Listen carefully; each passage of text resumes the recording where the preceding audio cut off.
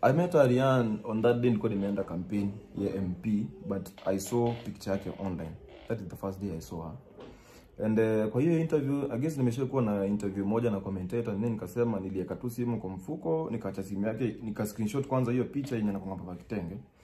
Then niko na sasa nitamuongelesha baadaye juu she looked like the woman that I want. No. So that was actually the first day I saw her. So I'll start with why we have been saying we met 2020. No, hatujajuana 2020. So tukianza kudate, remember kulikuwa na issues zake na ex wake. And then there was a lot of pressure. Pressure nilisema kwa interview yangu na presenter Ali, najua ukweli mingi sana, and I cannot hiyo siwezi sema hiyo ni anaweza sema yeye mwenyewe. No. Hi guys, what's popping? It's your girl Trudy and welcome to my YouTube channel. If you're new here, karibu sana, and to the returning subscribers, thank you so much for coming back to watch my videos. Yeah, so guys, mimi huambia udaku haitaki nini? Haitaki uzembe.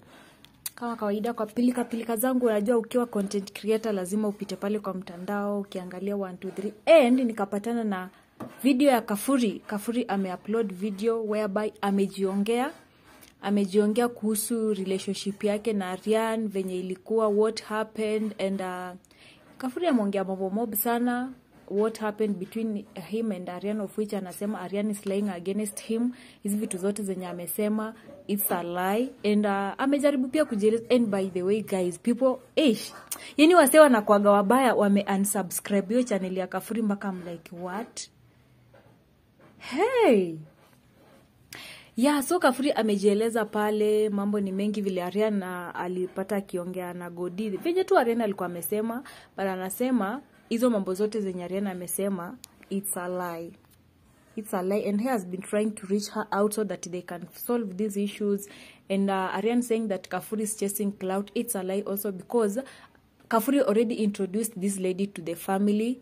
Shoshi yake anamjua, sister, brother, even mom anajua hii story. So he doesn't see any reason of Ariane saying he's chasing clout with her name.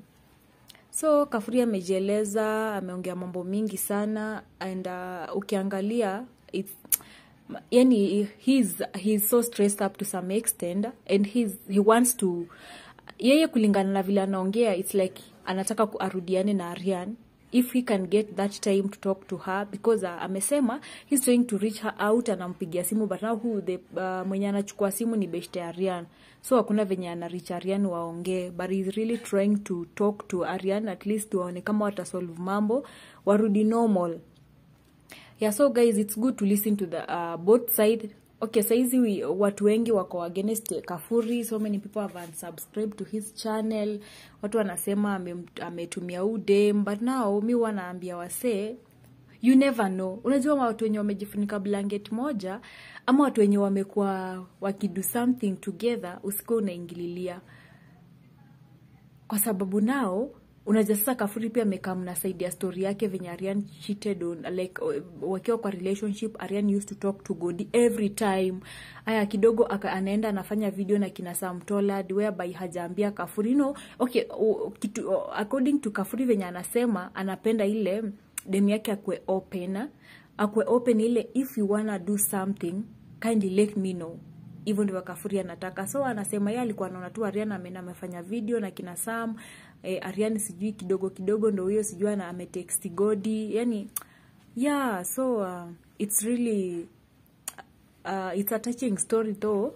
Wale wenye hamja watch, you gonna see it here, you gonna watch it here. And that is what's happening YouTube right now, what's popping YouTube right now. Kafuri finally ameongea pia, because watu walikuwa wanajiuliza why mbona Kafuri aongei, mbona asemi anything. Yeah, now ame speak out na amesema yeye hana ubaya na Ariane. Everything yenye Ariane amesema it's a lie, because now he tried to make things work out. They had issues, yes, he can't deny that, but now he really tried to make things work out for good, but Ariane hakuwa ready. And now amongia mambo mob guys. I'm going to put that video down there so that you can watch it, and yeah, tujue sasa mambo imekuwa mingi. And let's comment down below, tell Kafuri anything, let's advise both of them. at least kama ni kurudiana warudiane, kama ni kuachana, life is not just life, ni mtu ako na life yake. Yeah, and in all we just wish them all the best. Maisha ni yao. Yes, tuko tu hapa kuangalia what they do. And on my side I want to say that kama kuna issues ikianza kuwa na red flags kwa relationship, just live your life, like toka tu juu, no need of kuforce kitu and then ikuje ikusumbue mwisho. Red flags zukua kwa relationship, na zikikuja hivyo unaamua kujitoa. Yeah guys, so that is it for now. It's Trudy, and that is what's popping on YouTube right now. And as I promised, I'll be bringing you trending stories, and that is it. Guys, thank you for watching my video. Thank you for subscribing. Thank you for what you're doing, for liking my videos. Continue sharing my videos, and we are road to 50k subscribers, guys. See you in the next video. We saying we can sit down and talk. Kwani relationship yetu, is it the perfect one? Are we the first celebrity couple kukuwa na issues? Are we the last one? No. Is this our last issue? No. Kutakuwa na zingine. So kila mtu aachilie opinion yake. Mwenye anataka kuunsubscribe, mambo ndio hayo kwa sasa. So it is the way it is. And pia mimi ni kijana, and it will be very bad nikianza kuruka from one relationship to another. Ingine ni ingine. You can look for someone, muna settle, and then you build each other. And then I'll address the last thing, issue ya forex.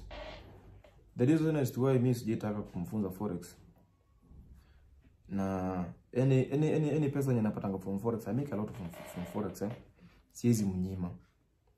But I want kukuwa na at least kuna diversification. Anafanya content yake ama anafanya kazi yake na mimi nafanya kazi yangu. At least at the end of the day tunaona there is something. We are bringing efforts together, hivyo. So it is nivo. Mwenye anataka kunitusi, the floor is yours. Mwenye anataka kuongea mazuri, the floor is yours. But remember, these are two people wako na roho. Okay? Wako na roho ya kupendana na wako na maisha kuishi kando na hii media. Kuna issue nyingine sija address about gift yake akifika 50,000 subscribers Nilikuwa nimeambia baby girl, sasa ukifika ni mimi niko na gift yako. Of course si sema gift ni nini. Na gift hii kwanga hii breakup thing. Na mimi nimesema there is hope because ameuliza hapo did you break up? Okay, hakuna mtu anasema tuna break up. We are fighting. We are struggling. So sasa gift iko. Na nilikuwa nimwambia been having the gift the whole time. But nitampatia of course. But I don't know sasa hata kama itaenda kwa media. Mimi sasa wacha tu, let me step out kwanza kidogo. Because if you love someone unamwish happiness yake na pia success yake hivyo. So the gift iko and it's not about the breakup. No.